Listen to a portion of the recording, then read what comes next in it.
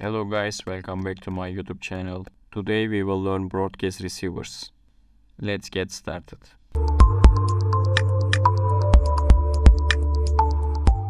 So what is the broadcast receivers? As you know, Android Studio has 4 contents: activity, service, content provider and broadcast receiver. So what is the broadcast receiver? For example, you are using your mobile phone and you have low battery.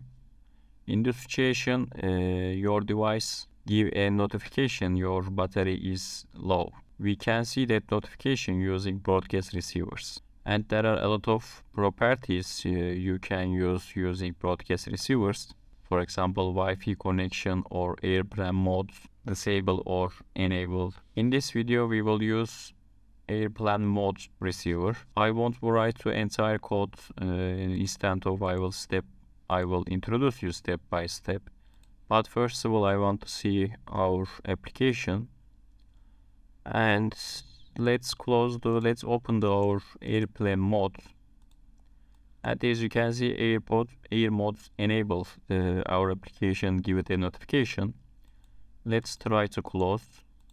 And as you can see, airplane mode disabled.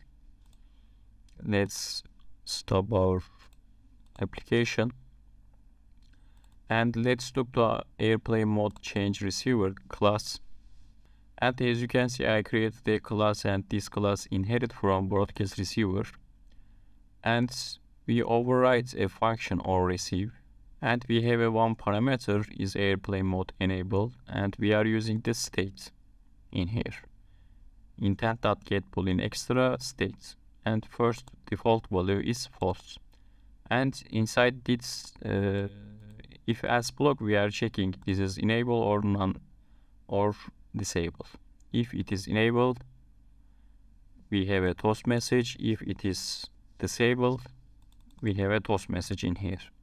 And it is so easy to use broadcast receivers.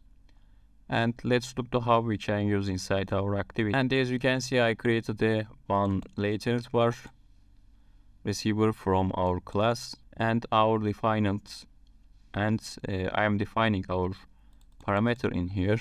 And we are checking using intent filter if is there any change about the airplane modes. I am adding my parameter inside register receiver function. This function coming from Java. You can see broadcast receiver and intent filter has a constructor. And we have a onStop function. And as you can see, it's so easy to use. You can use easily in your project. And if you want to see source code, you can find the below description. I will share a link for this project, my GitHub repository. And thanks for watching guys, see you in the next video.